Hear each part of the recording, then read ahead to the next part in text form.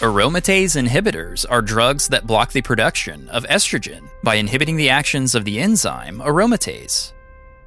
Aromatase normally works to convert testosterone into estrogen in a process known as aromatization.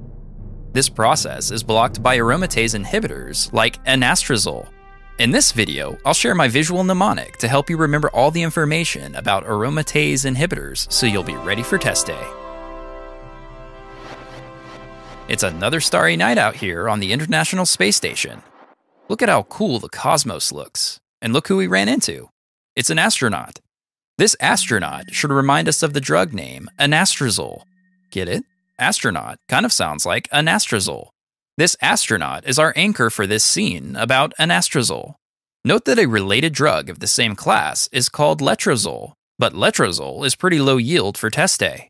Test writers and most doctors tend to use the archetypical or most common drug of each class, so just remember Anastrozole and you'll be set for test day. Now that we've met our astronaut, shall we discuss how Anastrozole works? It looks like our astronaut was practicing her astronomy skills with the ISS telescope when she had to use the restroom. See how our astronaut is plugging her nose?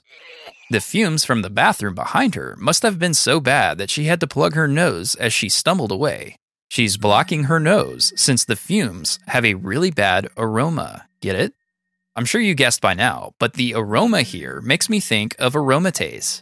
Therefore, blocking this aroma should help you remember aromatase inhibitors.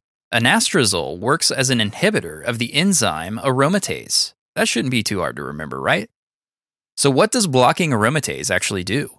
Well, let's get back to the woman's bathroom. As you can see, this restroom is closed, perhaps because of the smell. There's even one of those bars blocking the entrance for cleaning that you see wherever restrooms are closed. This blocked women's bathroom symbolizes blocked estrogen production. Get it? Since the women's room makes me think of estrogen, the major hormone responsible for female sex development and function. And this women's room is blocked, which should drive home that we're decreasing or blocking estrogen production. Aromatase inhibitors like Anastrozole block the conversion of testosterone to estrogen, decreasing estrogen levels in the body. Makes sense, right? So, one more time. Aromatase inhibitors decrease estrogen production, which is represented by our blocked women's bathroom here. Did you happen to notice how cool our astronaut looks?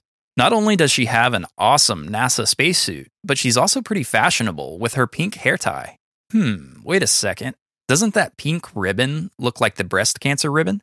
Yep, you're absolutely right. Let this pink ribbon remind us specifically of ER-positive breast cancer.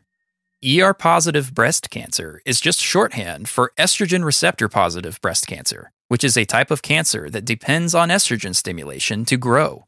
As you might expect, taking away the estrogen that a cancer needs to grow can slow cancer growth, thereby treating breast cancer. As our astronaut stumbles from sniffing the restroom's bad aroma, we see this pink ribbon falling out, symbolizing the effect aromatase inhibitors have on breast cancer, shrinking or stopping their growth. Alright guys, we're almost done with this scene. Let's talk about our last symbol. As our astronaut stumbles forward, she bumps into the tripod that her telescope is on, breaking the tripod into pieces.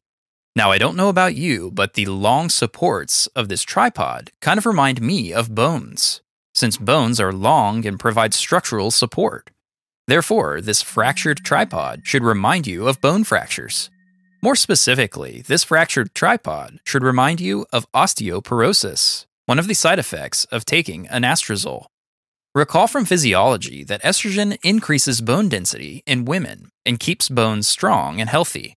Without estrogen, bone density decreases and bone becomes brittle and prone to breaks, in a condition known as osteoporosis.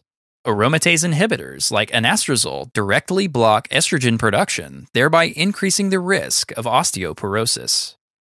Alright, that's it for anastrozole. Let's recap and get out of here.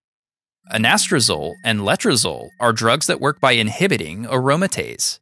These aromatase inhibitors therefore prevent the conversion of testosterone into estrogen, reducing estrogen levels in the body. Because these drugs block the production of estrogen, their main indication is for estrogen receptor-positive breast cancer. However, since estrogen happens to be a protective hormone for bone density, these drugs can cause osteoporosis as a side effect. Phew! Now we're done with Anastrozole. And with that, another space adventure completed. Thanks for watching. For more videos like this one, subscribe to our channel and check out our newest lessons. For more resources on this topic, including fact lists and interactive review images, click the image next to the More Here arrow. I'll see you next time.